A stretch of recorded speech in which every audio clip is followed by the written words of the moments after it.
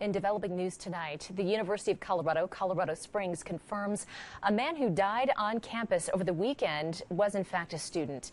He was heading into his sophomore year when he was found dead in a dorm on Saturday. KRDO News Channel 13 senior reporter Sydney Schofield joins us live from UCCS with what we know now. Sydney. Heather, we're still working to figure out how that 19-year-old died in a dorm here on campus over the weekend, but we do know the investigation is now in the hands of UCCS police. It is devastating to lose a member of the mountain lion family. The University of Colorado, Colorado Springs chancellor confirming in a statement to KRDO that the person who died over the weekend in a dorm on campus was incoming sophomore Dawson Wilcox. His former roommate was not able to speak with us on camera, but remembers Wilcox as a great friend. The 19-year-old was a double major in philosophy and political science. He started at UCCS last fall.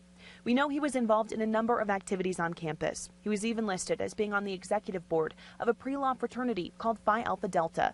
The national headquarters was notified of his death Monday and is working with the Colorado Springs chapter to honor the incoming sophomore. Free walk-in counseling will be available to staff and students this week as they work to process his loss. Additional counseling is available moving forward by appointment. The chancellor calling the loss of a student devastating and asking the community to keep Wilcox's family and friends in their thoughts. A memorial service is in the works, but exact details have yet to be released.